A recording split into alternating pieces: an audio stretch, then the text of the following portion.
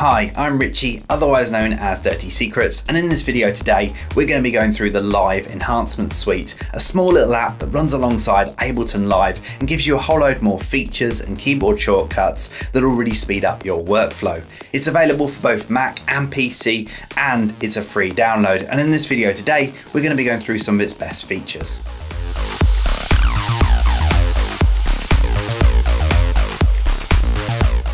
Okay, so let's go ahead and download this cool little app. If you head over to enhancementsuite.me, this is where you can download the Live Enhancement Suite. As I mentioned, it's available for both Windows and Mac, so I'm going to go ahead and hit the Mac button. Now, as I mentioned, it is a free download, but if you want to show your appreciation for it, you can follow the developers on Twitter from within here, and they've also got a donate button on the homepage if you want to do that. Now, I already followed these on Twitter, so I'm going to go ahead and download the app. Now, when you first install this, you might want to keep the website open because they've got an excellent documentation setting. This is where you can go to find out all the different keyboard shortcuts and also all the different features and how to use them. So you might want to kind of reference this when you first start using the app. And there are just so many keyboard shortcuts packed into this small little app that you will want to kind of reference this documentation when you first start learning the app. So once you've downloaded it and unzipped the zip file, you'll then be able to install the app.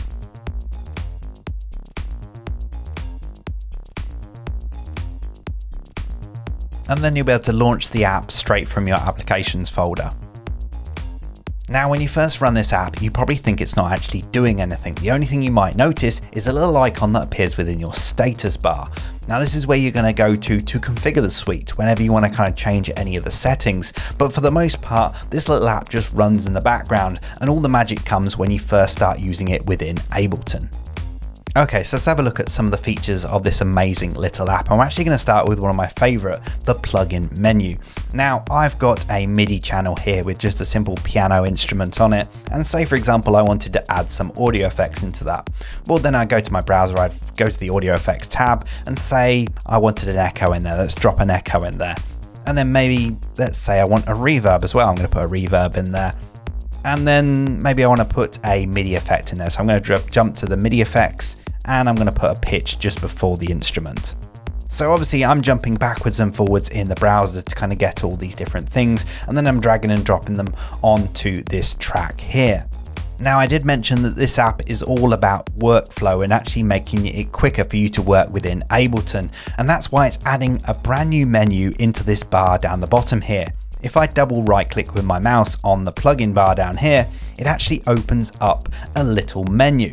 And from this menu, I can actually directly access some of the different effects within Ableton. So for example, if I want to put an echo in there, I should put the echo in there. And if I double right click on it here again, I can put a reverb in here.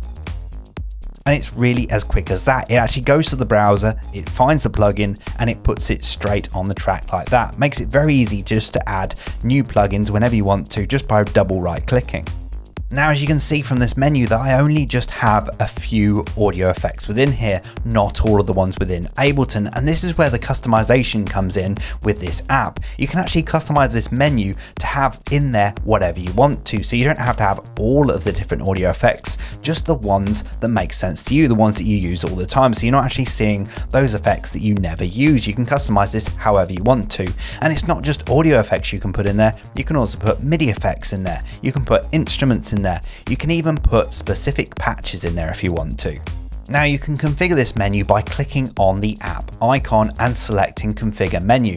This opens up a text file, and this text file basically has the configuration for that menu. So you can go through here and you can add different items to that menu.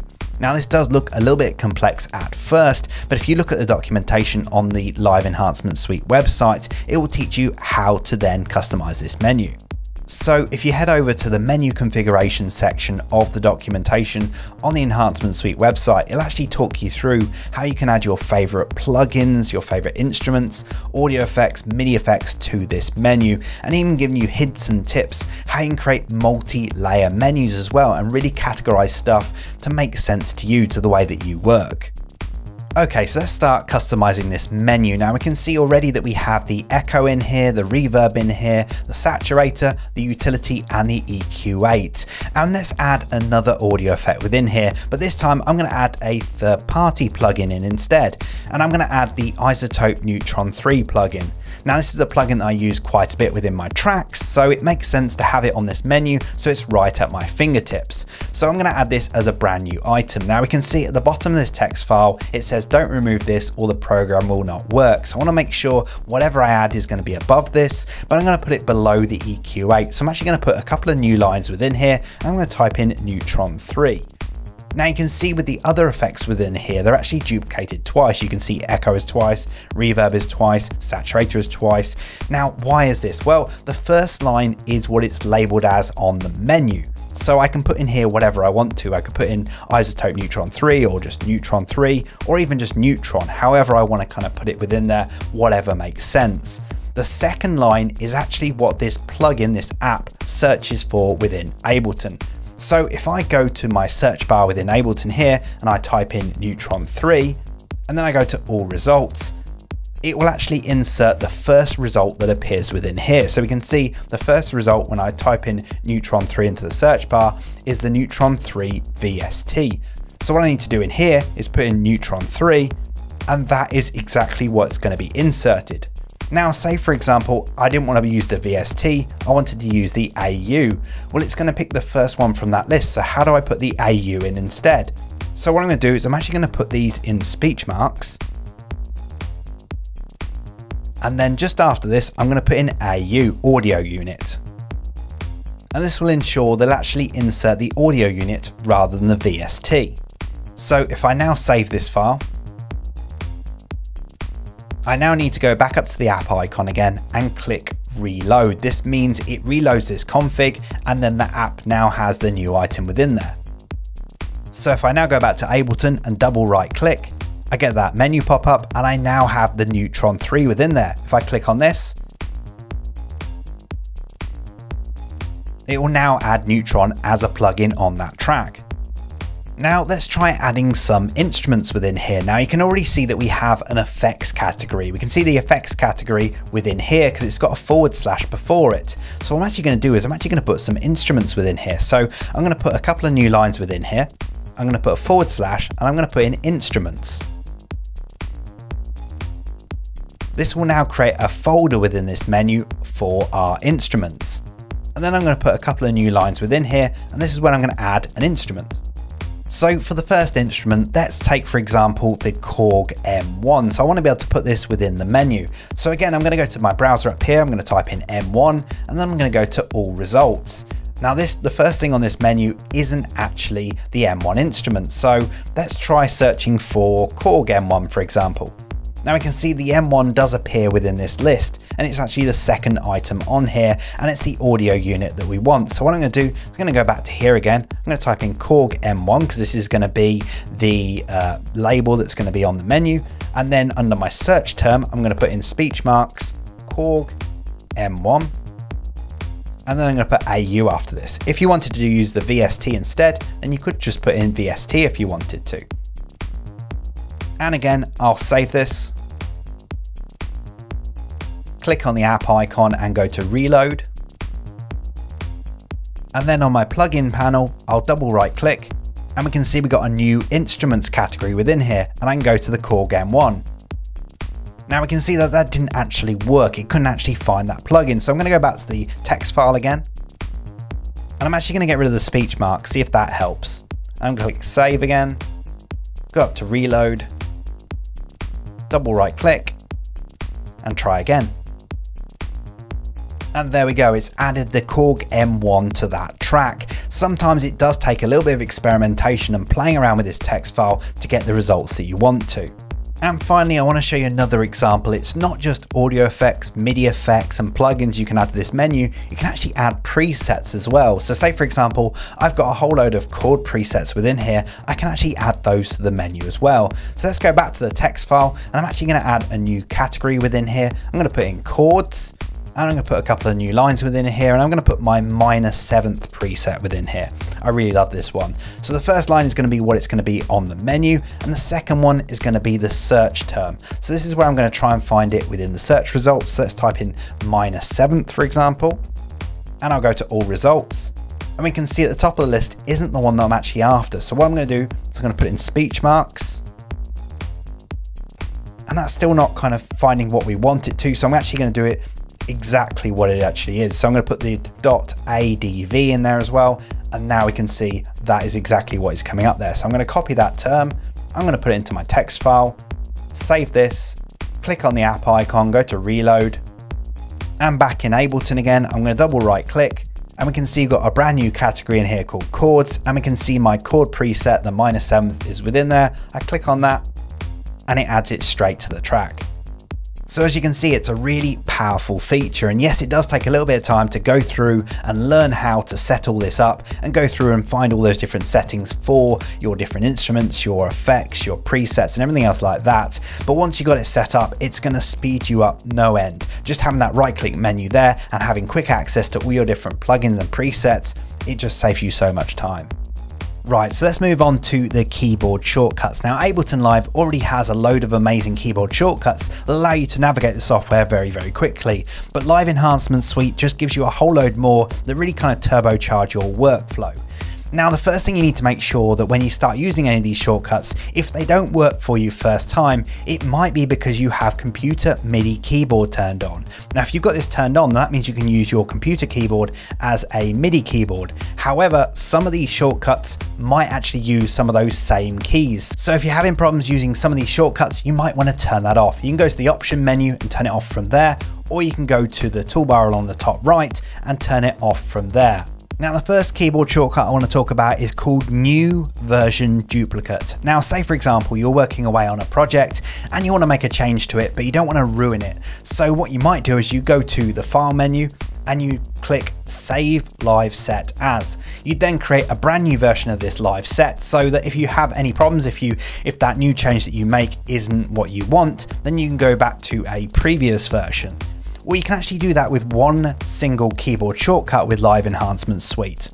On the PC, if you hold down Control, Alt and S, or on the Mac, Command, Alt and S, it will automatically create a new version of that project with one single keyboard shortcut.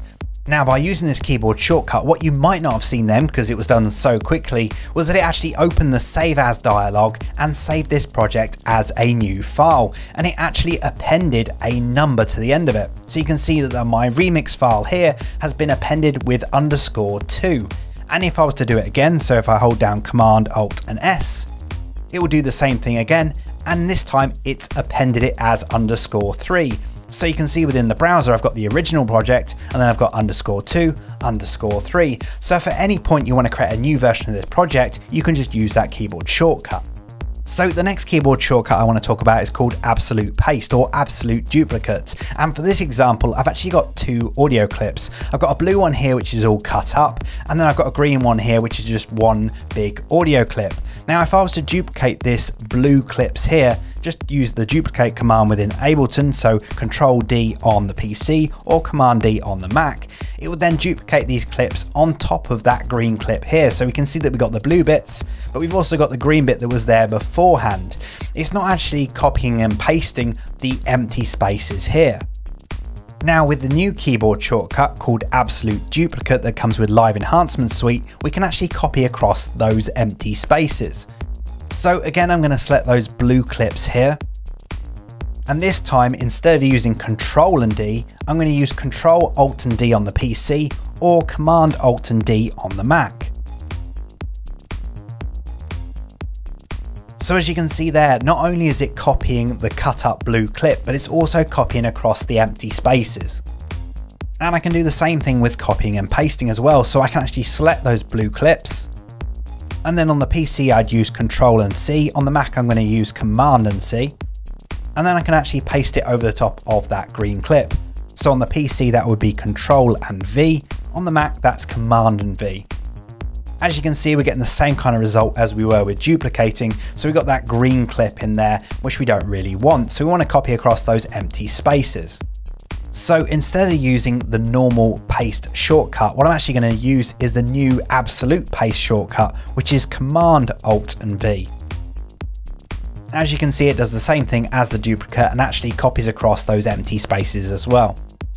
So the next keyboard shortcut is a really simple one, but very, very handy. It will just save you those few seconds. Now, say for example, I have my keys track just here. This is my kind of main melody line. I've got my instruments set up and I've got all my different effects on here. And basically what I want to do is I want to duplicate this and then create kind of a complementary kind of melody line with the same instrument. So what I need to do is I need to duplicate that track. But of course, when I duplicate that, I'm also duplicating the MIDI notes. So I'm gonna have to go through and then delete all these MIDI notes. Well, there's actually a keyboard shortcut which will save you from having to do that manually. With the track selected, all I need to do is hold down Alt and X and that'll clear the whole track out for me. So I'm then ready to then put in my new melody line. Now this next shortcut is really handy for those that like to use locators. Now usually to add a locator you go up to the scrub area at the top here, right click on it and go to add locator where you want a locator. But there's an even quicker shortcut that you can put in with the Live Enhancement Suite. Just find wherever you want to put the locator in, say for example just about here, and then I hit Alt and L on the keyboard. That'll create a brand new locator and I can then start naming it. It's a really quick way to put in a locator wherever you want to. So I've saved the best trick till last, or at least it's my favorite feature of Enhancement Suite, and it has something to do with drawing MIDI notes. Now when you're in the piano roll, there's a whole load of different ways to make MIDI notes. For example, I can double click on a cell and that will then create a note and I can click and drag it out. Another way is to hit B on my keyboard to go into draw mode, then to click on a cell and then I can drag it out. Now obviously that's 3 different actions to do that. First of all, I'm hitting B on my keyboard, then I'm clicking to draw a note, and then I'm dragging it out. However, Live Enhancement Suite actually does this with one single keystroke. So even when I'm not in draw mode, what I can do is hold down the tilde key on the keyboard, click and drag, and this will create a brand new note and drag it out to the length that I want to. So I'll do that again. You can see that this is just the normal arrow. If I hold down the tilde key, click and then drag, it does it all in one action. It seems like such a simple thing, but it's something I wish Ableton just had as a default. But thank God for Live Enhancement Suite. Now these are just a few of my favorite features and keyboard shortcuts within Live Enhancement Suite. If you go onto the website and go into their documentation, you'll find all the different features and all the different keyboard shortcuts and how to use them. So I definitely recommend checking that out. But also be sure to check out the documentation because not all of these features and keyboard shortcuts are cross-platform. They're all designed to work on the PC, but some of them don't work on the Mac. So definitely check out the documentation to see what's right for your platform. Also, with the keyboard shortcuts, most of these keyboard shortcuts are the PC shortcuts, so you might need to experiment around for the Mac keyboard shortcuts. For example, with the new version duplicate, the PC shortcut is Control Alt and S. This is what's in the documentation on their website, but the Mac one is actually Command Alt and S. So you might just need to experiment around and play with different combinations to find those same keyboard shortcuts on the Mac. But it is an amazing little app and it will really turbocharge your workflow within Ableton. There's some really amazing features that will make it so much quicker to navigate around Ableton and all of its different features. Thanks everybody for watching, commenting and indeed liking. We really do appreciate all the support we get here on our Sonic Academy YouTube channel. So if you found this video super useful, please, we'd love you to hit the subscribe button. We update the YouTube channel every week with new content. And if you want to watch some more relevant content, just click on the videos beside me.